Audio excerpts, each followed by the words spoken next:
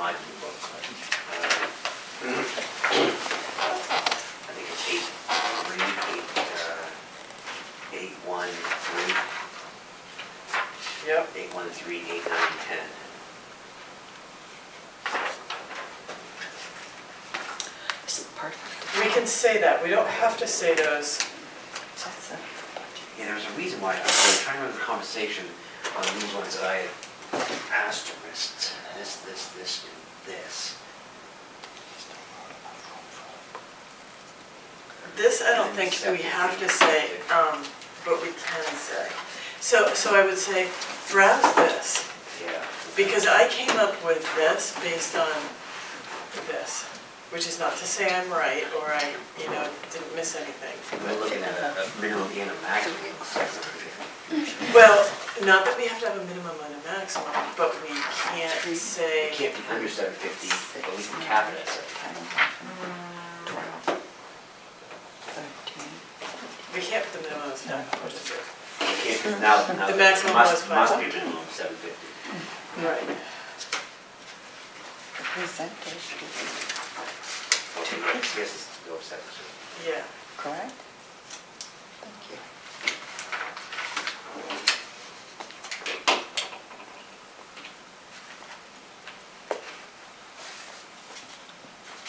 And there's the door, there's the number of the door. Yeah, okay.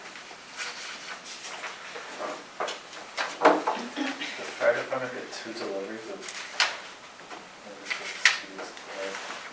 They go on automatic delivery, so sometimes it is weekly in the winter. Yeah. Did you get this one, Crouching Tijuana as well? Yes, everybody has it. Okay.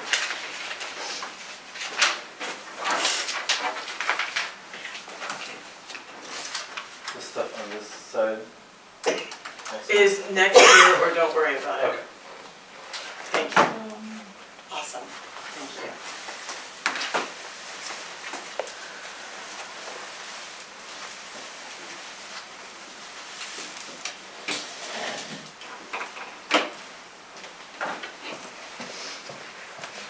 Got 'em on. It's chilly. Turn the heat out. It's chilly.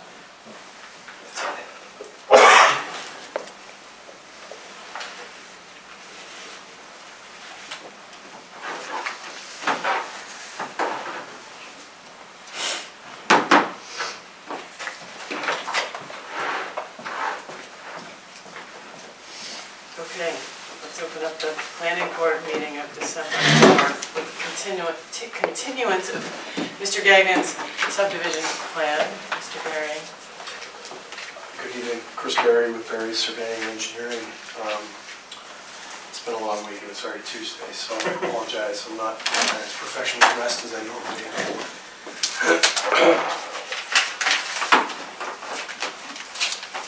I'll roll one full size out and then I'll have some housekeeping.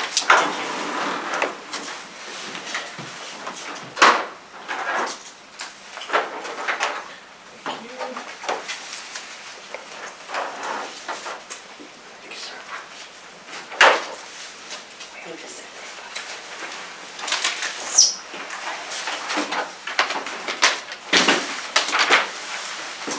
So, just to refresh the board's minds, this is a re-subdivision of a subdivision that took place about 18 months ago on Clement Road. Frankly, the meat of the application is that we are reducing one of the units, or one unit of the total subdivision. We're reducing the amount of roadway that's being installed, and we're converting the project from a duplex-style development to a single-family condominium-style development.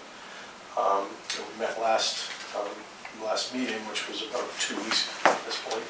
And at that time, we had a planner's review done by your planner, John Krebs, and a civil engineering or a peer review done by Jay Stevens. Since then, we've taken care of the comments that were provided to us at that time, and we were able to take care of a few of the discussion items that took place at this table as part of that public hearing. Really, the bulk of the conversation that came out of last month's meeting revolved around a couple of John's comments as well as a couple of Jay's comments, one of Jay's comments in particular, and that was that we were proposing a well on Unit 5, LCA 5, that went into the town's right-of-way, or proposed town's right-of-way. He took pretty good exception to that, and so I agreed that I could redesign the site slightly to rectify that. I think you'll note in his final peer review for tonight that he takes no exception to the plans that we provided, and that we had satisfactorily taken care of all of the engineering comments that he had provided us. So as of now, there's no outstanding engineering concern. Mr. Krebs, I apologize, maybe I should have reached out to John. For small technical items like this, I think we all know what it takes to prepare an actual set of plans. And so with Jay requested everything in PDF. I supplied everything to John in PDF also. Apparently John was expecting a full set of plans. So you'll notice that John's technical review tonight is actually just a recap of last month's review. I had provided him a digital copy of the plans and a written formal response. And so what I'd like to do with the board is just take what he's calling conditions of approval, go through my responses, and then we can sort of mutually check off what applies to be a condition of approval and what might not apply anymore, if the board's okay with it. Let's do that. Other than that, I think the plans are in order for finalization. Unless the board has any other questions, or you feel there's other outstanding items that you weren't able to address with your consultants. I just want to clarify, with Jay Stevens' review, it's talking about the well radius. Yes. You're talking about the well radius going into the town right-of-way. This references lot 4. Yeah. So is it still extending into the... No. No. No. So because these aren't actual lots, and this is a little confusing, and these are limited common areas. Let's see, where's the page that shows it? This shows it.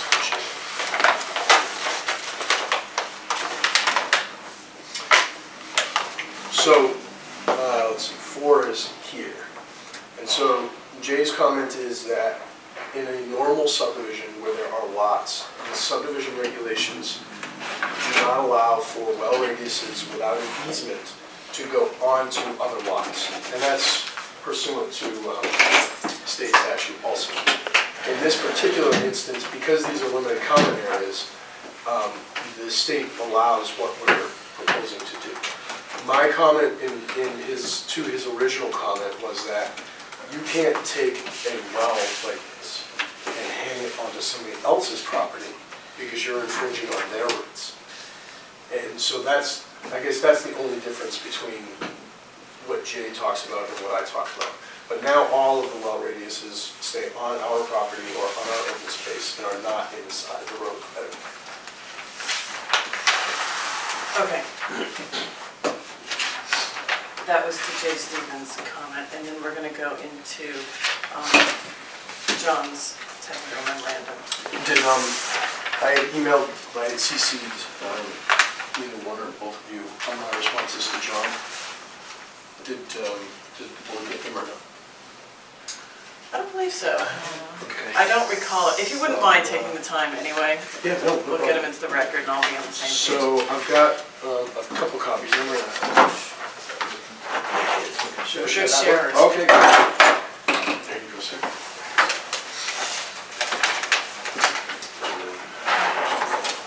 Actually, I have an extra. Okay. So, John's initial comment was that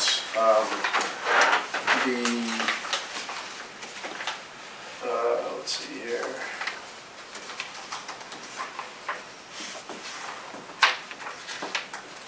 Oh, I don't have an extra. I'm sorry. So John's initial comment was that the title of the plan should really not reference the original parcel. I disagree with him, but it wasn't worth arguing about. So all I did was I added all of the lots that are affected by this re-subdivision instead of just listing the original parcel. So it doesn't show up here again, so maybe he felt that was satisfactory. So I changed both the title and the plan, and also the narrative items and things like that that are affected by that.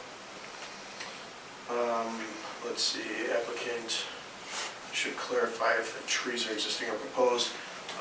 The symbols on the plans are for proposed trees, and we've provided a legend on the overview plan, or what I call the neighborhood plan, that indicates that those are proposed, which goes to his next comment, or one of his next comments, in that the trees should show up in the legend, which they do now. I'm not sure what comment that is, but when we get to it, I'll just reiterate it. John's first, you know what I'm realizing? His latest memorandum isn't in line with his original memorandum.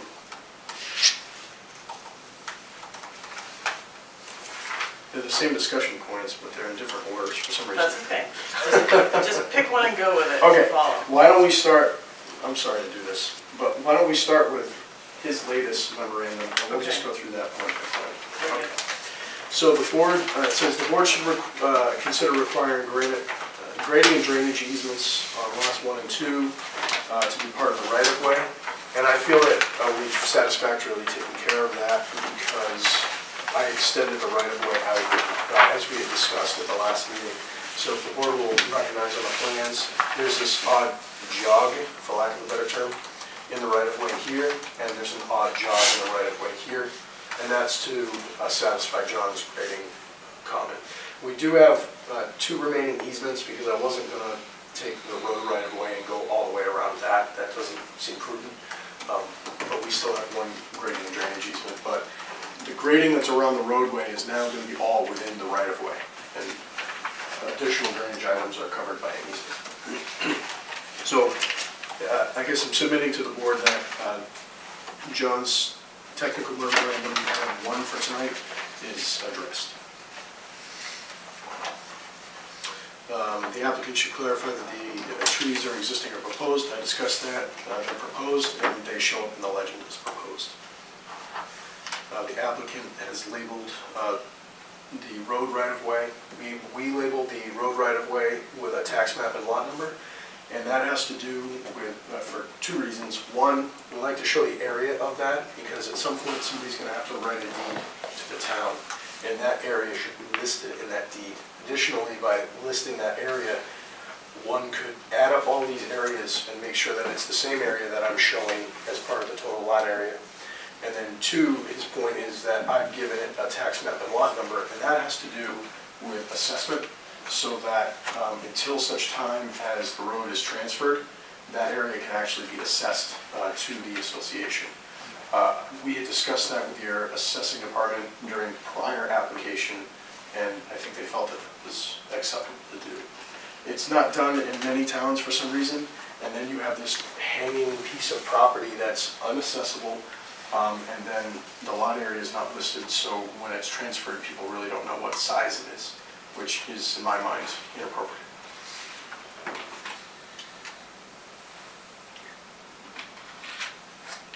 I have a 3-year-old, so I get all the fun things from school. Period.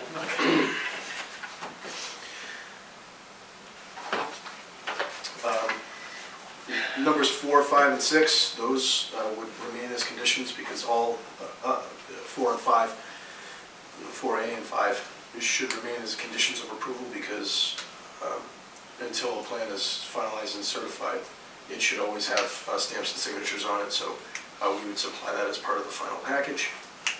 Number 6, the applicant should meet with the assessor to ensure that our designations of lot numbers is appropriate. I'm happy to do that as part of the condition of approval.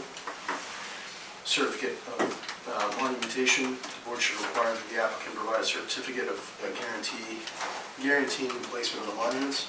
I'm happy to do that as part of the condition of approval, except that we, on a standard basis, don't set the road points until after road construction because they're just going to get wiped out. And so in that instance, what we do is you also require a bond for the roadway prior to any building permits, So we would bond that as part of the construction item, but we would be happy to set the rest of it for you. So that would be a condition of approval also.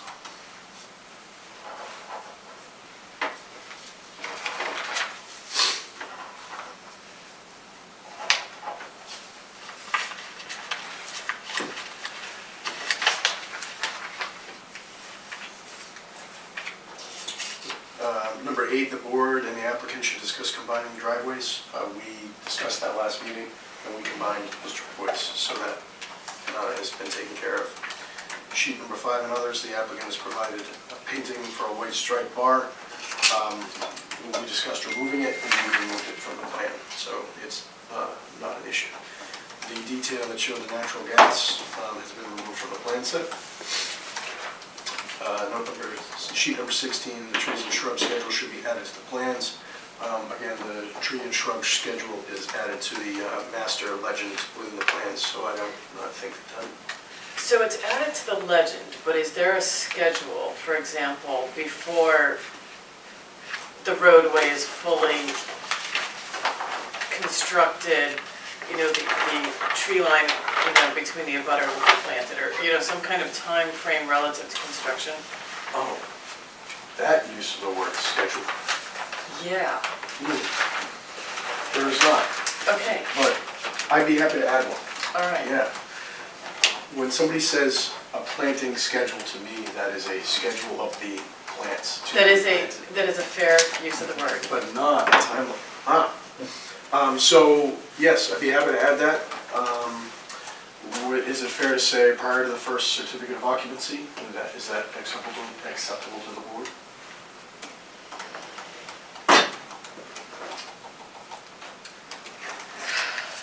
I'm gonna think that our abutter is probably gonna want trees prior That's to, kind of where I'm feeling. You know, after completion of the road, where there would be as limited disruption to the sides where the planting would go on, I don't think it's necessary to plant those before you begin road, you know, underlayment or Right. top coat, you know, maybe not finished surface paving, but Is there a fence there now? The abutter on the most of the roadway? There's a proposed fence. Okay. Yeah. Any idea, like, is that gonna go in Typically, conjunction with the planting? yeah, typically you do them at the same time because they're so close to one another. Yeah. So the entrance to this roadway has actually been started. So they're built to about here, about 4 or 5 plus 0, 100 feet. So I'm not sure if it's paved or not. I don't believe it's. No. it's not paved, but I see the Yeah. fence machinery on it. Yeah, they don't. But I'm just thinking, if you're talking about going for the first C of O, that means there's already all the construction traffic that's gonna be happening that the neighbors would have to tolerate, as opposed to once the road's in, if the trees went in, it would be that much more of a sound buffer and visual buffer for the other residents while construction goes on. So there is still a tree line that's there now. We didn't clear trees right to the tree line.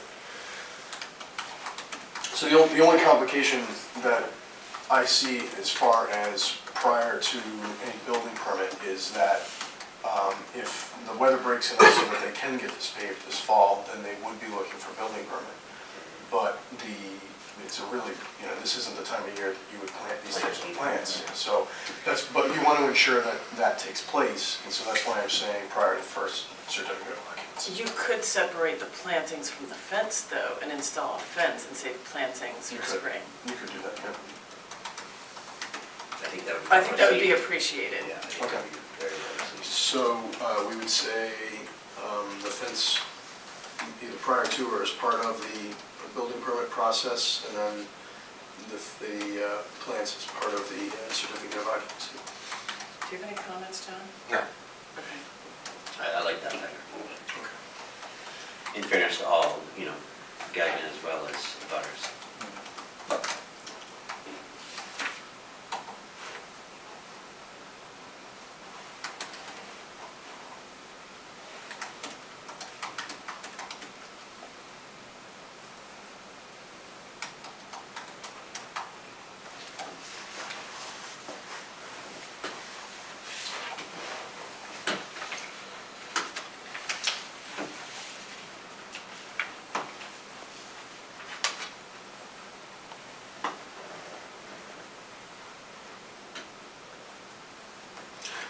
And so prior to CO, or it would need to be bonded for as part of the infrastructure that's unfinished.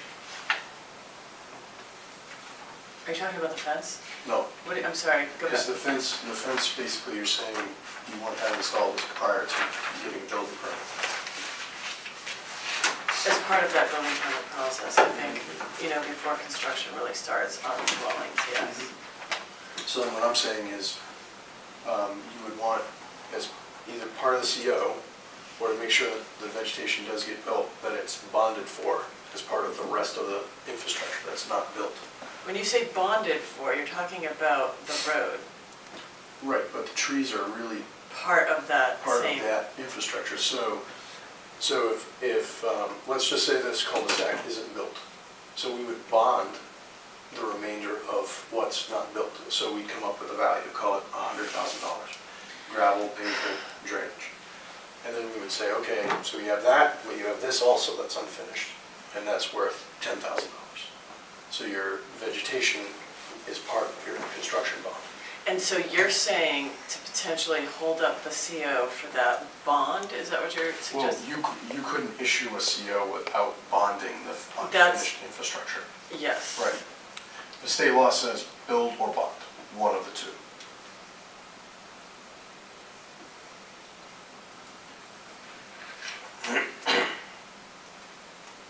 So, I mean, maybe that's enough to just say,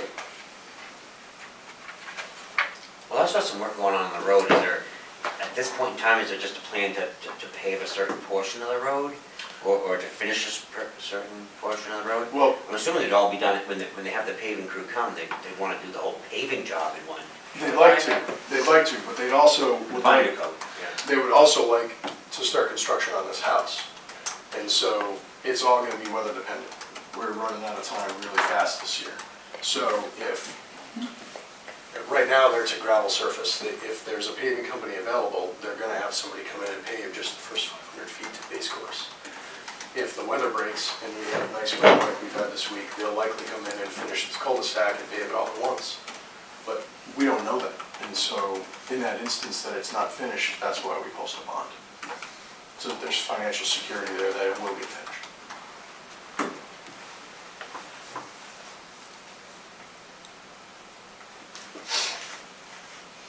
Okay.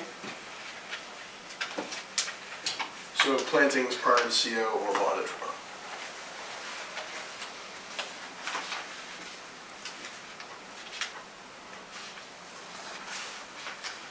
Continue, if you would. Okay. No, I'll jump there for you. Approval from the fire chief and the police chief. Okay, if the board wants that as part of the condition of approval, I'm okay with that loosely, but we already had their approval on the first The road, design. right. So, And this hasn't changed, so I'm not, my initial response was, I'm sorry to be so flip, but John, why are you bringing this up? I mean, it's the same. I'm curious about that too, and I want to hear from the other board members, because I agree with you, the road is built. But if there's, so the roadway's shorter, you did change the road in that the cul-de-sac, the whole, you didn't change the dimensions of the cul-de-sac, so, but since he's mentioning it, and he's our hired professional, I want to honor that with at least a discussion. Well, in the preliminary plans that went through, you had feedback from the police and the fire at that point. Yeah. And They weren't preliminary, they were full. they were approved. Yeah. So, is there any changes specifically to anything pertaining to the road that this equipment would come down that has changed? No, in fact, it's shorter and that section. But no is width steep, has changed? but zero. I was very sure. None of the construction standards have changed? Not one bit, right. So it's basically the same road, regardless of what's happening around the road in cul-de-sac, it's the same road in cul-de-sac that they previously viewed and accepted. Yes. We took this cul-de-sac and it was here and we went like this. And that's it.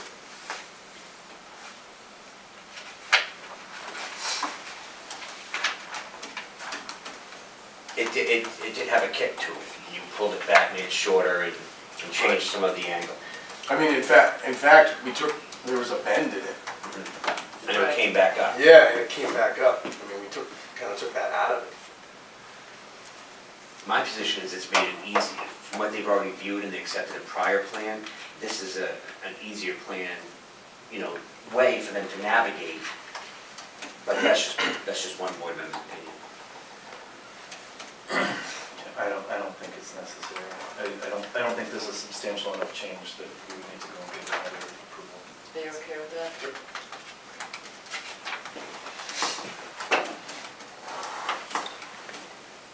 So final approval from the town engineer, I think we have that. So we can scratch that off the list. NHDES final approval. I'm gonna be honest, I'm not sure that this actually needs subdivision approval. So I'll ask the question and make sure to forward the correspondence to you two. So you can leave that as a condition of approval now, and then if it's deemed unnecessary by DES, I'll forward that correspondence. Copy John, if you would. Yeah, absolutely. Yep. And then I'm not sure what fees need to be paid. We'd be happy to pay them. Jay hasn't sent me a bill, so that might be what you're talking about. Unless there's anything else. We'd have to check, so we're gonna, This is subdivision, so you don't need to record the plans. Yeah, we, yeah, you You would. do the recording fees. Those would have to be. So he's up to date on all his review planning. The rest, board fees. yes. Okay, so there's a $50 check to the town, plus a blank check to the registry, for do you record or do I record? recording. No, we record now. Okay. It's new. That's new.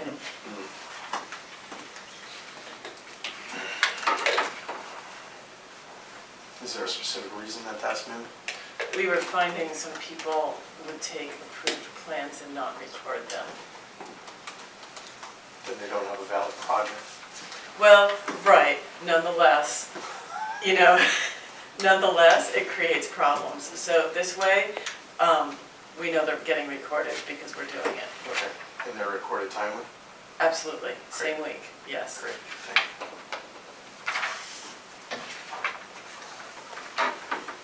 So other than that,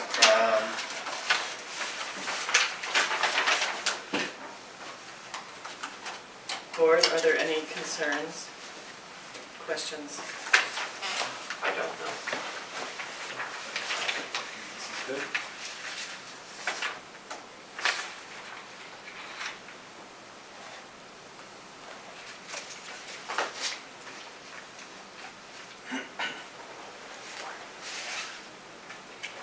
How are you? Good. Great. Are you doing okay with this? Do you want a minute? I don't want to rush you. I have a question. So we talked about the planting being into contingency of the CO or bonded. What was the word you used? Or bonded Bonded. with the roadway. The roadway's going to get bonded, and that will Or be bonded covered. roadway? Well, it either needs to be built or it Bonded. needs to be bonded. Built or bonded, Okay, as a condition of CO. okay, As a condition of building permit as the fence. okay.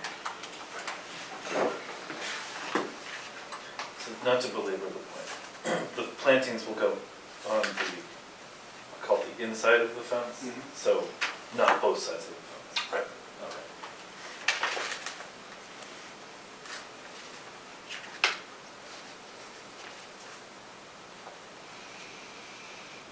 I do just want to point out, the butters aren't here today. We have done a lot of work over the last 18 months to make sure that they are as happy as possible. We do appreciate that. Yes, we do, We do absolutely. appreciate Thank that. you.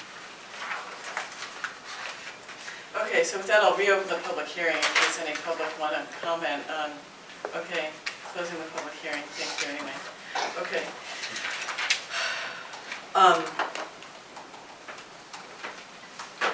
I'd like to hear another list of what the conditions are. Do you want to go through I'm the gonna go list? just Let's like a have a check. list from Sarah, so we Yeah, make that's sure what we I'd got like them, to hear. yeah, recorded. Okay.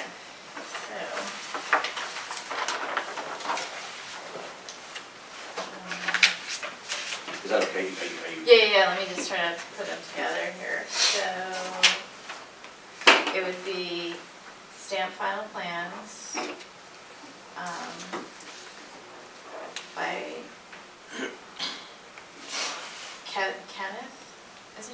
office? Yeah, that's my fault. Okay. And by Cindy, Dozens. meet with the assessor, certificate of monumentation with the conditions that, we bond the road and set the rest of the monuments. So you're not gonna monument the road. Until when? Can you clarify that? The roads. Once the road's built, set the monuments. Okay, so that would be like a condition of taking over the road then? Like, I just, I want to, timeline or condition. So, well, I'll lay the timeline out for you. My applicant at some point is gonna have to write you a check, and he's gonna want his money back. And so, that's the reason people finish projects now. And he can't have his money back until all the bounds are set and the grass is green on the side of the road. And that's- Are you good? Yeah. Okay, continue. So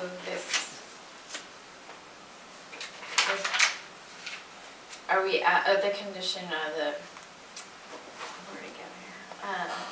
So the building of the fence, is it as a condition of the issuance of a building permit and the planting of proposed trees and shrubs as a condition of certificate of occupancy or a built or bonded road? Or bonded.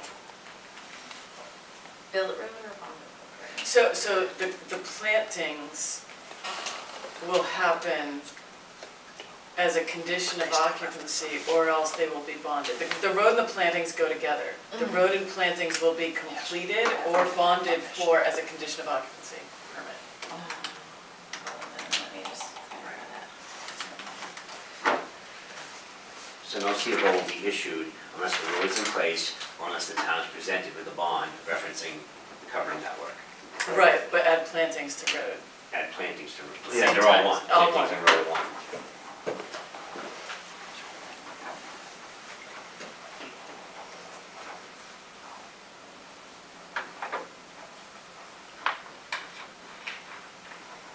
Okay. And you said you added a tree and shrub planting schedule? Or you added the legend? Okay. You added the legend, but I think the schedule and my definition of schedule has been addressed. But it's been with the- satisfied. It's been through satisfied, those- so through I those think we're good. Okay. particular- So, cost estimates for road and all improvements, landscaping? Yep. So what we do is we prepare an estimate, we submit it to Jay for his review and approval. And Okay. then he approves it. So that's a condition. And then, do you want to add as a condition, state subdivision approval or? Some kind of documentation from the state that it is either satisfied or not required. Yeah, That's fine. okay, It'll be in an email from either Rob Target or Don Bucher. okay. And then I'm gonna also include payment of all fees just because That's fine. We of gotta make now sure the, Jay gets paid. Yes. Jay gets paid and now with the, We have money for Recording recording. fees. Yes. so they're dated, it looks like. And we're past fire and pollution. Yeah, we Yes, took we're that off. gonna negate, yeah. I think that was it.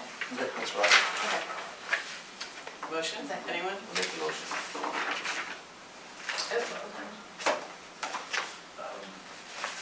I'll second it.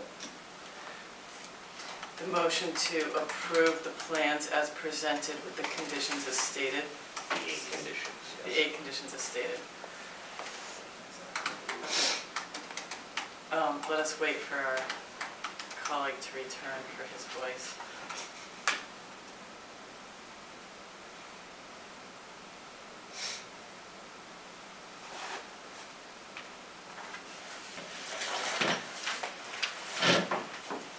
Yes, let me start this, there was multi-families in here on the original plan. Yes.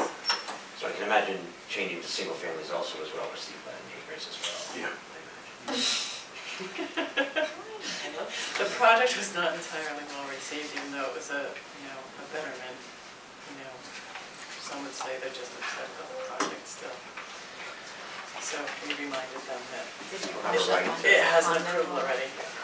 So, John, we Your have a condo motion on the law. floor that's been seconded Is that to fine? approve the plans as presented with the 8 conditions as discussed. Would you like to hear the conditions, or, I trust the board. okay, all those in favor? Aye. All right. Very Thank you good. for everybody's help. Thank you. Have a good night. You too, now. These are gonna go in the trash, do you want to leave them, or? If you could recycle them, that would be awesome. If you want to leave them, I will make sure they get recycled. You don't Okay. need to travel with I'll recycling. just throw them in the incinerator tonight, so if you have, That's fine. if you have a recycling, that's fine. I'll take care of it. Thank you. Okay, All right. have a great night. You too. Thank you.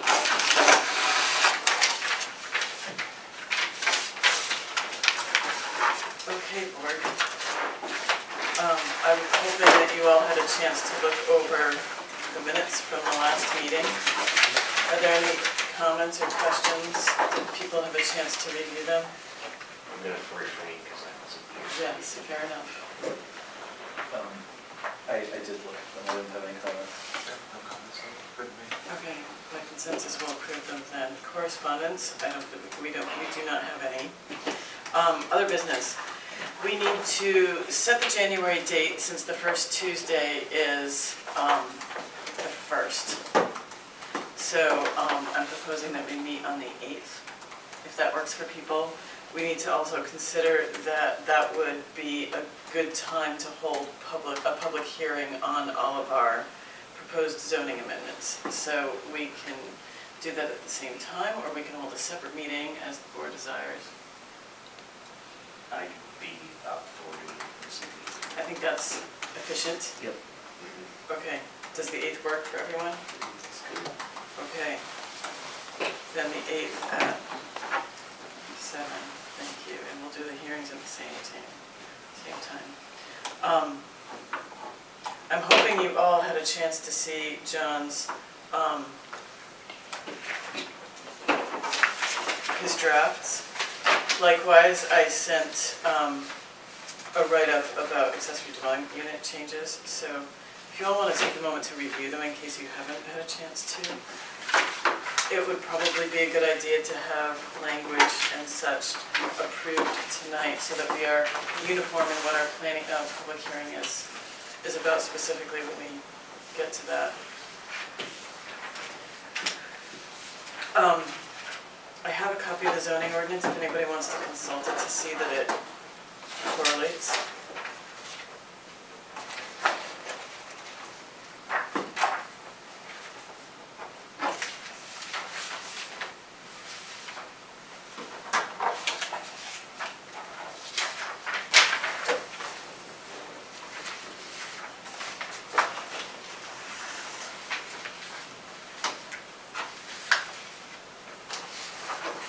Just missing it, ordinance, number 3.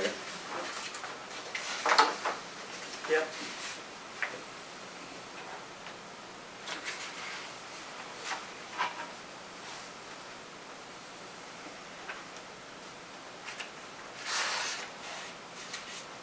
I would suggest that where it says Board of Selectmen, we change it to Select Board or their designate, just because they like to be called that now. Yep. If that's all right with everybody.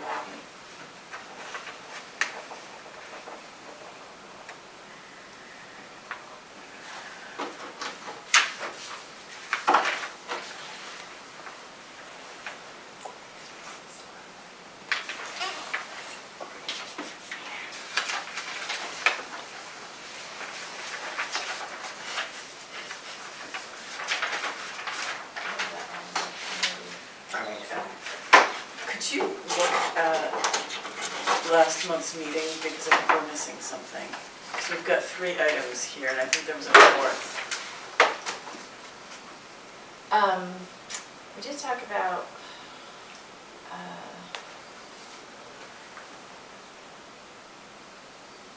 impact fee versus. Oh, right, we're gonna table that. Yeah, so we'll get to that. Yeah.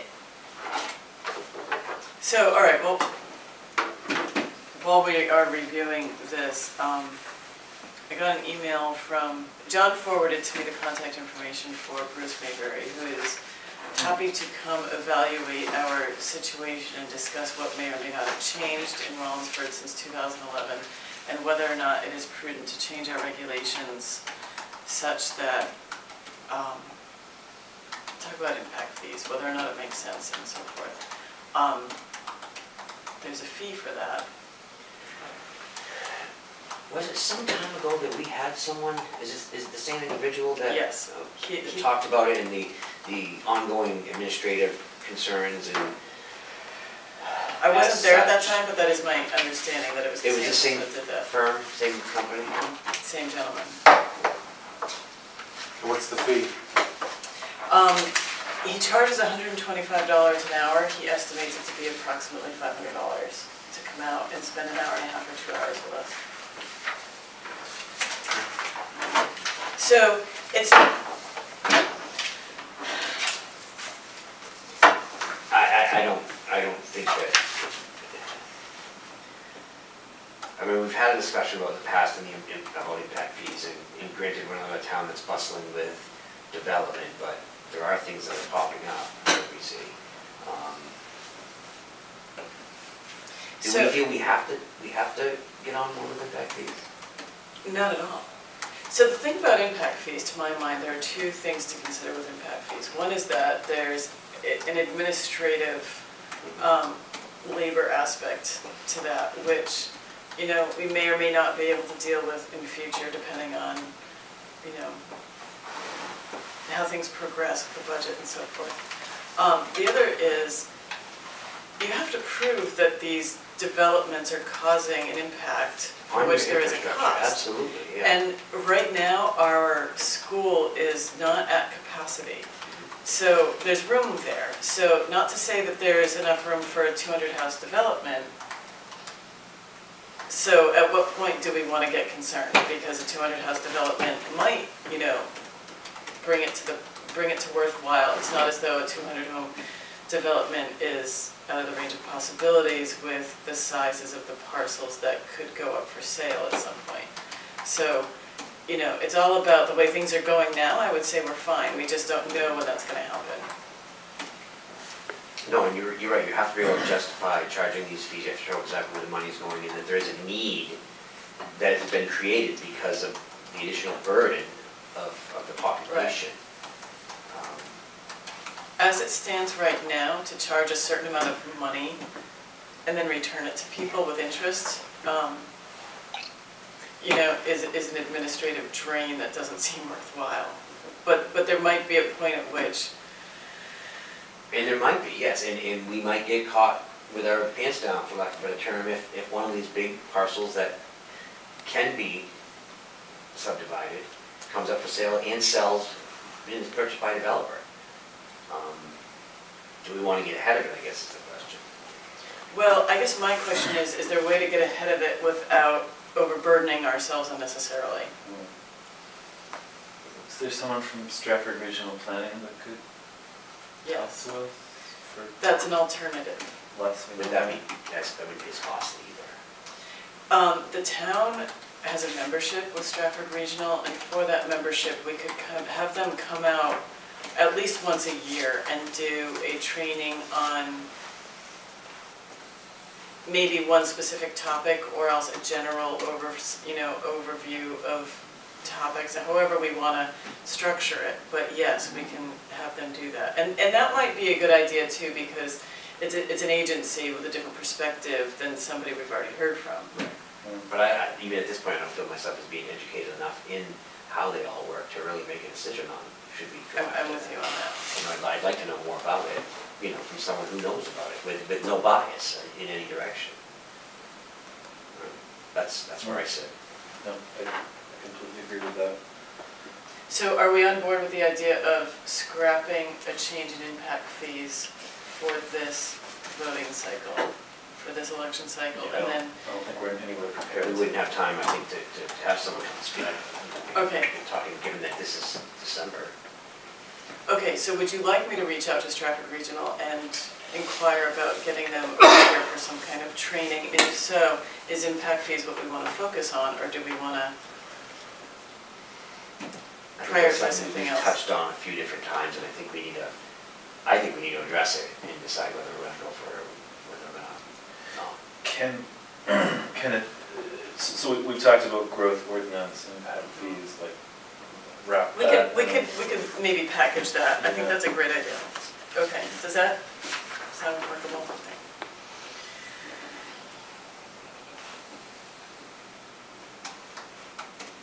We're fortunate they have so much free time too.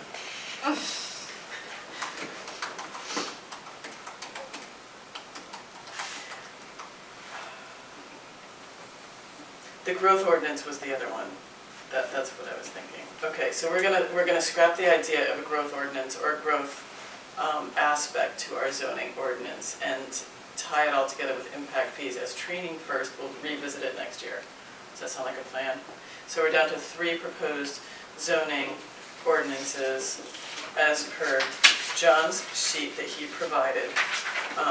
Getting our accessory dwelling unit language congruent with state law. The special exception about 6 or more units in a building and adding or designate to the select board. Does anybody have any comments about John's language for number 2, the special exception? Let's do this one at a time. Is there any discussion or question about?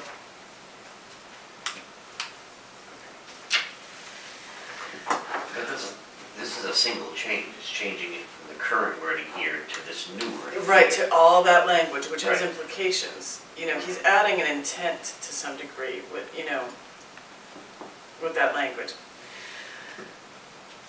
Right, I mean, and what kind of comes to my mind is the year 2019, because that's, you know, when I think of the old mill, you know, the Bloom building, and that was certainly predated 2019, but,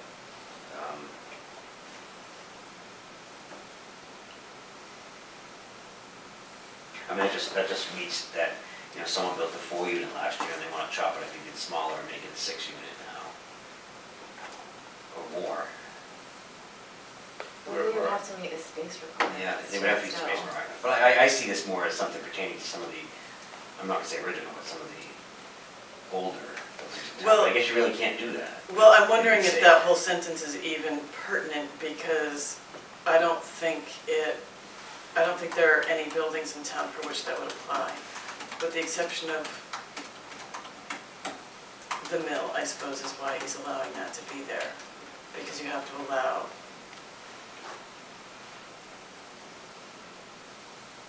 the mill that potential since it's zoned as a mixed Since use it's- now. It is now, yes. But to my mind, those are the only buildings for which this can speak to, because any other building is probably maxed out at capacity. Within its footprint, yes, unless they Right. expand the footprint, right, which opens it up to other scrutiny. Well, then in that case, it's just a safe to leave 2019, because it really doesn't matter, because it's really only that limited amount of buildings that really would qualify for this, that have the mass and the, you know, the space. Yeah, I'm okay with that, it just, yeah, that reads fine to me.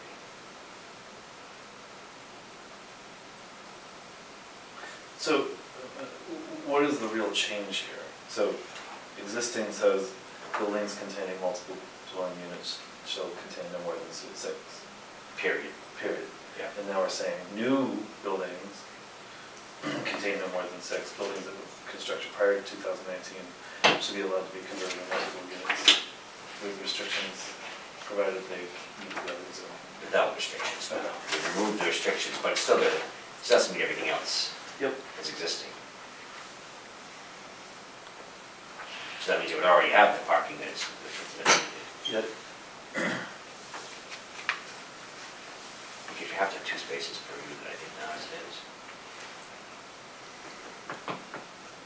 I'm not sure that that's even the problem that needs to get addressed as far as, you know, the intent in changing the language is because when Bluen Sure. went through his process, he was allowed in one area of the zoning, and then he ran up against a wall with the other, No, the wall was with density, wasn't it? Because 6 is 6, period. and he had done But I don't think the problem was with 81210, because there's nothing wrong with saying buildings containing multiple dwelling units shall contain no more than six dwelling units per building. It does, because he has more than 6 in that building. Yeah, that was his problem. That was his It problem. limited to Okay. 6. So then we do have a problem with 2019 because he remains, but maybe it has to remain that way because he got his approval prior to, I'm not sure about whether that language serves the interest with containing the date, and not to say that it doesn't. What, my question would be, why is he separating new buildings from existing? Why not just, I mean. I it's have gonna that be- same question It's gonna with be the date. restricted It's the based same on thing. size. I agree, and Yeah, but you kind of, by putting 219, you sort of establish a grandfather effect before or after 2019 when your building was built. right, and that makes Lewin still non-compliant. No, because the building itself was constructed before 2019. Right, so any building that's in So town now, He's just modifying it. it's sort of a safety to someone coming at us with something a little wild downstream Yeah, like that may turn into something even making an wilder. apartment building, like a new apartment building. Right. Right, something that's fits now, but Yeah, and he's saying that, okay, with the parking spaces, okay. because that's a mixed-use building with the commercial and residential. I think he's safe the way you wrote it now that I thought of 2019. Only because what exists now limits it in itself. Thoughts? I think I agree. Okay, so we're good with that. Any comments on number 3, changing Board of Selectmen to Select Board or their designate? That's pretty straightforward. And then skipping back up to going out of order here to number 1, I provide that on a separate sheet. It's referenced in a few different places. This printout from the Municipal Association offers guidance on why I proposed the changes that I proposed. Do you have another? Yeah, there's one over there if you want to. No, not that, What you typed up. yeah, I think it's in there, yeah, thank you. Just so you can see what we're looking at. So I'm putting in bold my recommendation. So, under the table of uses, which is 6.9, A, under table of uses is residential, and the first item under residential is accessory dwelling unit. So, under that table, I believe we need to add a P, saying that it is permitted in the industrial district because we allow for single-family dwellings in the industrial district. You must allow ADUs in the same districts that you allow single-family dwellings. Because an E is an exception on that chart, right? So P would be permitted. E is P is exception. SE, special exception. Special exception. That's Yes. not the case anymore because the way the state changed. So now we would have to have a P, correct? We have to have a P, I Yeah, believe, yeah. yes. Okay, so under 8.1, multiple dwellings, two-family dwellings, accessory dwellings, and renting of rooms, number 3 under that is accessory dwelling units. It references the table 7, which is the residential permitted uses, and it's really 6.9 as I noted above, not 7. So we need to change the reference there in the text to 6.9 rather than 7. Under that, number 4, I believe we should delete, it limits the number of bedrooms to 1. We are not allowed to limit the number of bedrooms. So I think we ought to just delete that number altogether and renumber. But we have the safety of the square footage requirement. Maximum. Exactly. So that's what limits on in its own. In and of right. itself, In right. and of itself, yes. Yes, okay, and then number 12, under that same section, maximum size is currently 500 square feet in our regs. We must allow a minimum of 750 square feet. So we could change the maximum size to 750 square feet. So it becomes the maximum and the minimum at the same time, which is bizarre, and They have to be 750 square feet. that is the minimum. So we can allow for larger than that, but we given can that set our maximum. we can set our maximum, but They we have set to, our minimum. we have to allow that minimum. Right, so we kind of cap it, basically it has to be 750, because that's the state minimum in Rollinsford maximum. So you're capped. If you're gonna have it, it will be 750 square feet. But what if that's, Yeah, I'm not even sure what to say but the with building that. itself may not allow it that certain square footage Right. without, If you leave before I do, don't set the alarm. Okay, very good. And I'll do the same. Thank you, sir. right, by pigeonholing it to that exact dimension, that's really specific. just because. And it's not, yes, and that will be problematic. That's what I mean. I mean, you could say 750 to 850, just to give them a little bit of wiggle room, but Something. you would have, in other words, you would have to frame this to be just 750. Well, and we have to allow a minimum of 750, but I'm not sure, does that mean we cannot approve something that's proposed to be 600? It's a state minimum. I mean, I think that So, the minimum is 750. If it's not 750, it doesn't qualify. Based on the minimum.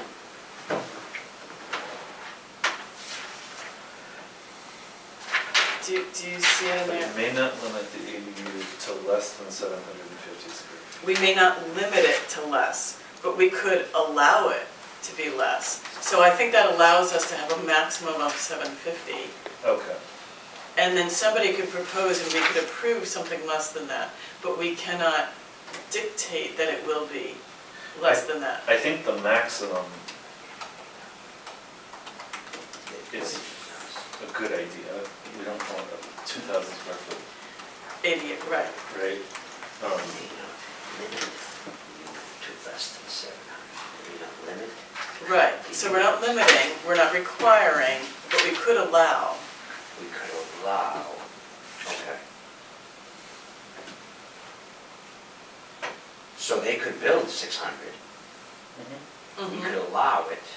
We just cannot impose that minimum Okay. of less than Must 700. allow a minimum. So we can change the We're saying we language. allow a minimum. We can expand upon the language in number 12 to, you know, we will allow ADUs to be up to 750 square feet, something to that Up to this effect. is probably safe. Do we want Okay. a minimum though, or? I would say no, because we don't want to restrict people to having to build something 750. We would want to allow somebody, I would think, to build something at 500 or 600 if they want to. Yep. Okay. Right, as long as Is it it- services all of the requirements of an ADU. Yeah. I mean, 'cause you have to have Yeah, bathing right. facilities, you have to have cooking facilities. I mean, 750 is not real big. No. That's an efficiency. Like that. Right, so. Yeah, I mean, they're saying it right here, a minimum is unnecessary, but maximum is a good idea, so if someone doesn't add 5,000 square foot ADU to a 1,500 square foot residence. Right. Just make sure your maximum size is at least 750.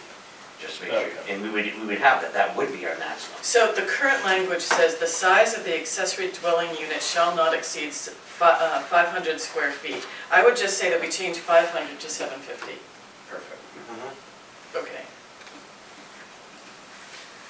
And then under 18 of that same section, it says accessory dwellings shall be allowed in a detached accessory structure that is in existence prior to the adoption of this ordinance, provide the following conditions are found to exist.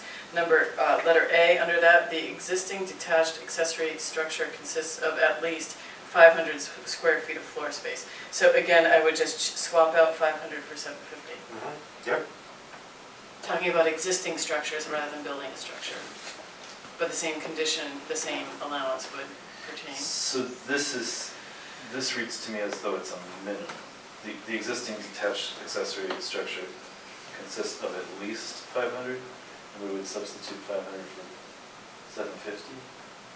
Am I reading that? Just keeping in line with our attached.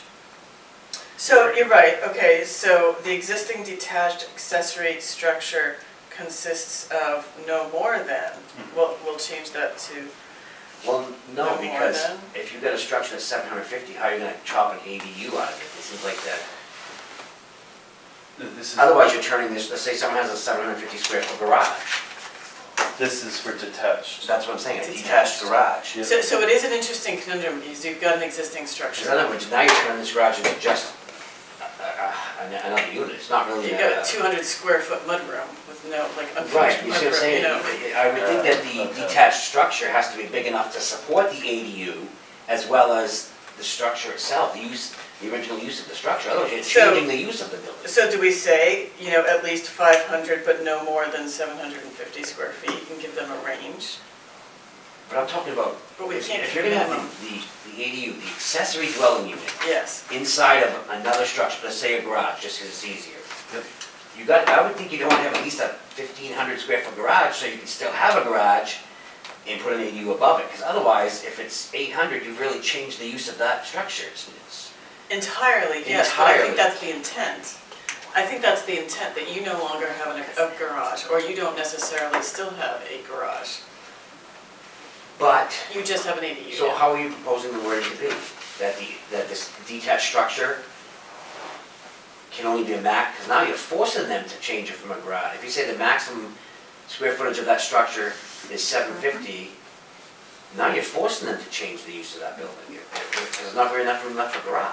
Well, okay, so the existing detached accessory structure consists of at least 500 square feet of floor space. That is not speaking to how much of it would be an ADU. That's the accessory structure itself. So how big do we want a structure itself to be before we say that we're gonna max you out at 750 square feet? Because we cannot prescribe a minimum less than 750 square feet, Well, I even mean, though it's detached. I'm thinking of, I don't know their name, but the barn on Sligo and Bear, where he put a mother-in-law inside the barn. Now, granted, the barn's great, is a large structure and there's still ample square footage left over, but he did tuck in that ADU. So do we want to say anything at all about how big the structure is? I don't think you can, I don't think you So can. he could conceivably convert the entire barn into a, No, Well, we're no. maxing you out at 750 Up square for feet, for the accessory unit. but that may be your whole structure. yeah. But it doesn't have to be your whole structure, you still can have a functional structure. Yeah, I don't think we care what the. I don't think we can care. Granted, it has to be 750 to support the ADU, Right. but if you want to have a garage, that you have an upstairs and you want to put an ADU up there and still have your garage, So I don't think we can cap the existing structure's space as long as the existing structure, whether the ADU takes up every bit of that square footage or a quarter of the structure. is A necessary at all? Is what- Is that sentence necessary at all? Would it be better to scratch So it this together? is saying, I think I understand it better now, that the building, your detached building has to be at least 500 square feet before you can attempt to put a ADU in, at least 500 square feet. And I'm saying, Which is not unreasonable, Right, it's so if you still, have a shed that's 200 square feet, you're not gonna convert that to no, accessory no, dwelling. because the flip side is you no longer have the shed. Now, right, Yep. you've changed the use of that building altogether. Right. but are we gonna require that they still have a shed or a garage or a barn? Or can it all be for this See, purpose? I don't have that answer for you. Because I have a garage that has space up above that I could certainly put that in and still have full use of my garage. But my neighbor has a very tiny garage and 750 might be his whole garage. But if you don't want a garage, then do we wanna dictate to you that if you're I gonna? don't think you can dictate, what my building has to or can't be, as long as I can fit the 750 in there. The rest of it's still my building to use as I wish. So I don't think we can put a limit on the Why do you think square- they use the term floor space? You know, they That- don't, that is in interesting. the prior, I mean, I almost think floor space means, living area for the ADU. Yeah. I mean, I think there's a reason why there's a differentiation between the phrase. Floor space and what? What's Right, the 500 square alternative feet if of it's not, floor space. as opposed to? And the other one doesn't say anything at all, the prior one, the It doesn't say floor space, huh? I see it here under 18. I don't think there's any other reference. No, because in most other cases, you're putting it inside of a home anyways, a house anyways. This is only for a detached, so it would have to be an outbuilding.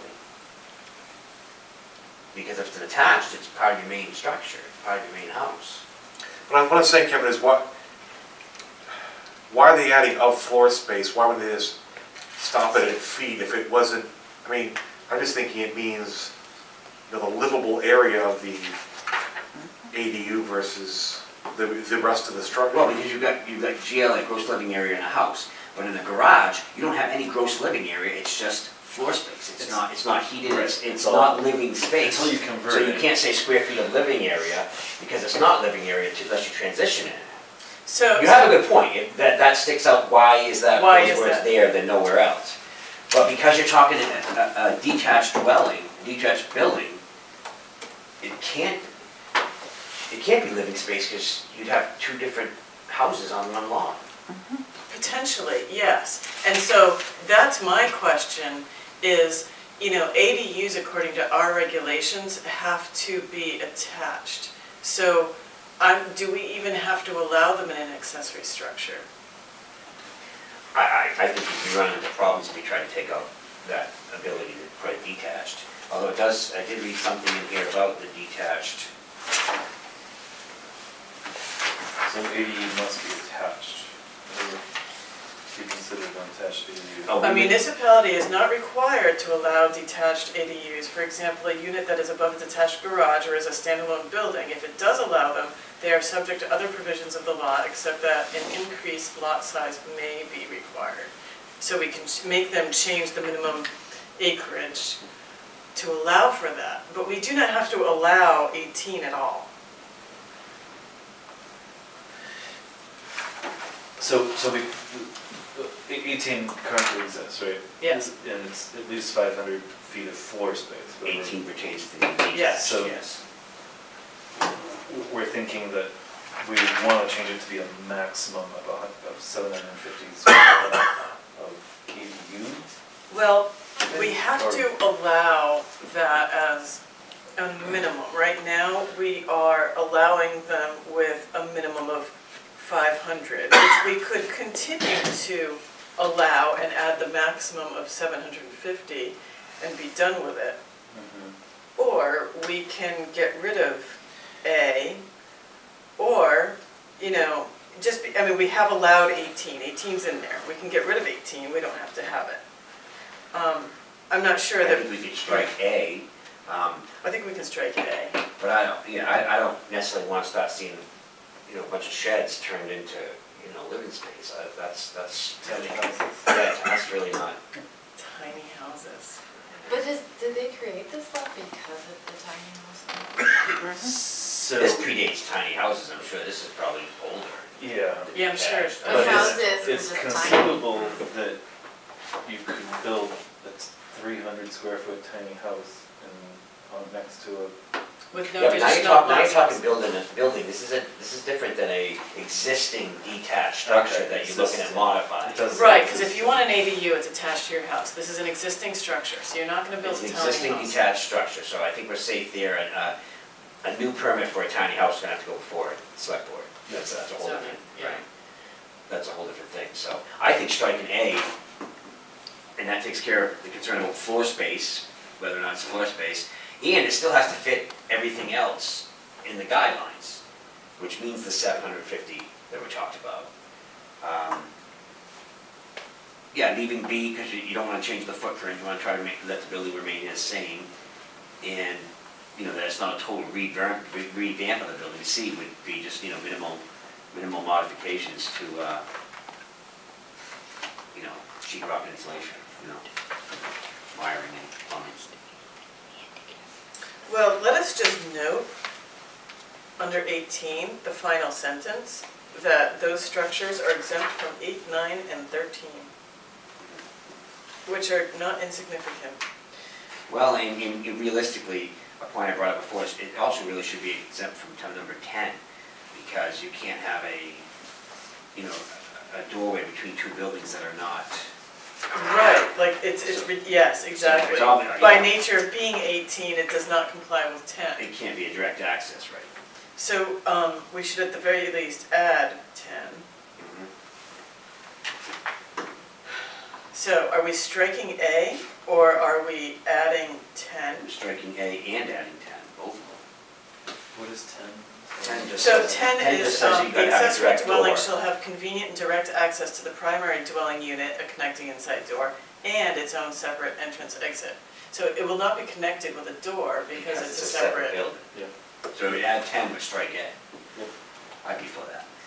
Okay, is there any way that this could be misconstrued such that, Not so much, because it does say you can't really modify you can't really change, you know, the footprint of the building, and it's only minimum modifications to make it happen. You can't totally revamp a structure to make this happen. It's for, you know, notching a little, you know, in-law in your garage, above your garage, or in your barn. okay, And it still has to fit everything else for ADAs.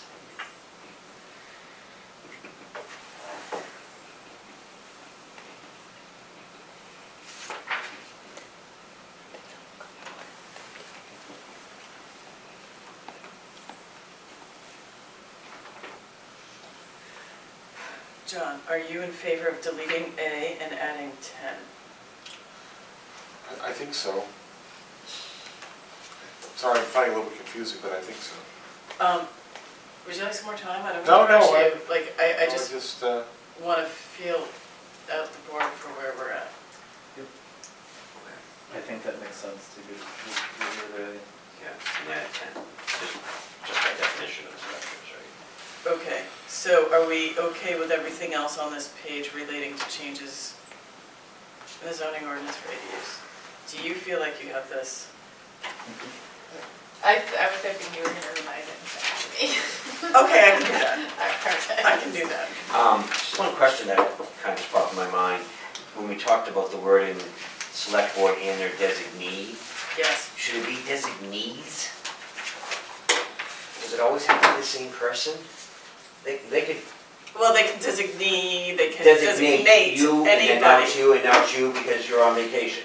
Yeah. But that just becomes a different, they can designate a different person, I would say. At any time, through any project.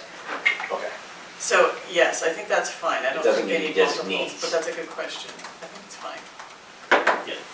Because the designee can change. It's not a permanent Right, it's not. recognition, it's not a it's not permanent property. designation. Right. Okay, as long as it's not limited to the same person, because maybe that person's on the board. Well, not only that, but like you would designate me to do one job and Caroline to do another. In which case you're both designees. Yeah, we're both, yeah. You're designees, and they're designees. Could it hurt to put designee? In parentheses, with the S in parentheses, okay. Just to, Just so I can point out to my children that I made that ass. you may mess up yourself. Kevin really Yeah. impacted the town, Yeah. leaving your mark. Can I get a footnote, because H-A-I-N-E-S? Yeah. Absolutely. Okay. Very good. the only thing I'm thinking about, and I'm sorry to go back to this, You're fine. in terms of the detached. Yep. So the new law really doesn't address detached. No, it does not. We don't have to Because allow we them. don't have to allow them. We do allow So- them, we don't have to. Okay, so why is it that if the new law doesn't address them, why do we have to change the minimum to 750 square feet? We're gonna scratch A, so there will be no minimum. It will only reference 12, which will be changed. 12, which says the size which shall not exceed. That will be changed to 750. And that will ADU still apply has to- also yeah. to the accessory structure that has an ADU in it. So we're gonna scrap A because there will be no reference to any minimum. Okay, so the only possible impact of this change in regard to that is that if we have an existing detached accessory unit It's that's grandfathered. 500 feet, they could enlarge it. They can't change the You footprint. can't change the footprint, that's B. No net increase in building footprint or floor space shall be allowed. Okay, Can't add okay, floor space. okay, Yeah. all right. That's kind of the caveat, I think, that Yeah, you can't modify the building to put an ADU in there, it has to fit Right. In the building. within the building. Okay, And that ADU still has to meet side of project, so you can't tuck a real tiny one in there. Okay. You would still have to fit ADU guidelines. Whether it's attached or detached. Okay, I like it. okay, then we shall present it on January 8th. Are there any other questions, topics, concerns before we adjourn? Motion to adjourn.